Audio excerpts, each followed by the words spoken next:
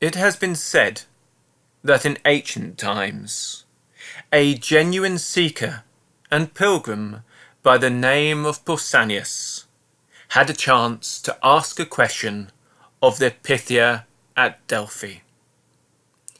She, being the keeper of the oracle there and the greatest of prophetesses, was the ideal person to find the truth on any divine matter. As he stood before her, he asked his question thus: "O great priestess, I long for contact with the higher beings, but I fear them just as much. And coming here to Delphi in order to seek oneness with them through their different sanctuaries, I find myself holding back for concern as to what may happen to me. I have read so many accounts of those who, upon viewing the image of Isis, have died in an instant because of her strength. And it's well known that those that view the light of Apollo often are driven irreparably mad because they are unable to cope with it. So I come to you now to ask you, which are the ways of approaching the gods which are completely safe?"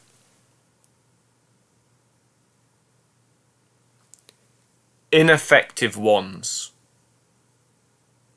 came the answer back from the prophetess. In that moment, Pausanias realized the truth behind her words. Even with the most skillful and genuine approaches, these beings were of such strength that there would be inherent risks for mortals.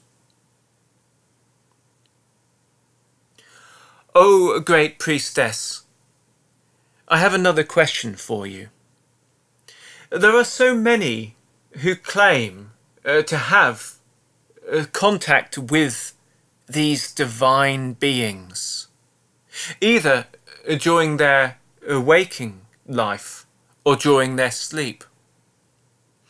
How does one know when they have genuinely met with a god, rather than dreamed of it through wishful thinking and through their own hopeful imagination?"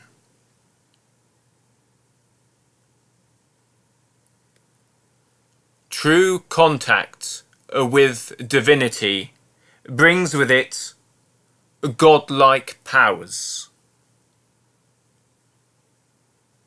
The answer struck Pausanias to his very core. He had heard tales that sometimes those who felt filled with inspiration from meeting Apollo were able to uproot trees with superhuman strength and demonstrate invulnerability to those around them.